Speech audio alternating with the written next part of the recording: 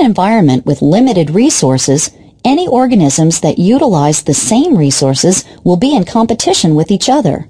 For example, let's take a look at two competing species of paramecium, a single-celled organism that feeds on bacteria. If we raise each of these species in isolation, both populations will thrive, at least until their food source runs out.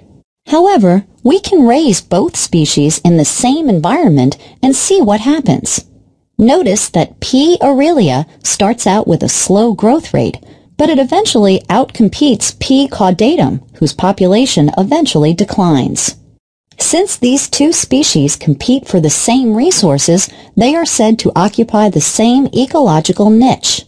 This experiment, conducted by G.F. Gause, illustrates the competitive exclusion principle, which states that two species in direct competition cannot occupy the same niche.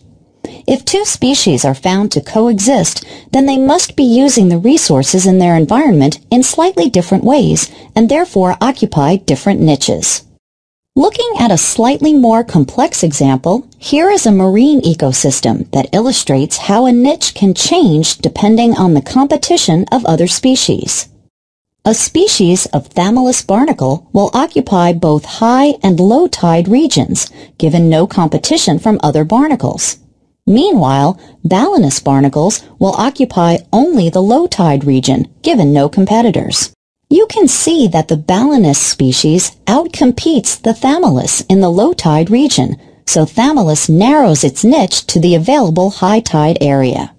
This example illustrates the distinction between a species' realized niche, which is the role a species actually plays in the ecosystem, and its fundamental niche, which is the role it would play in the ecosystem if competitors were not present.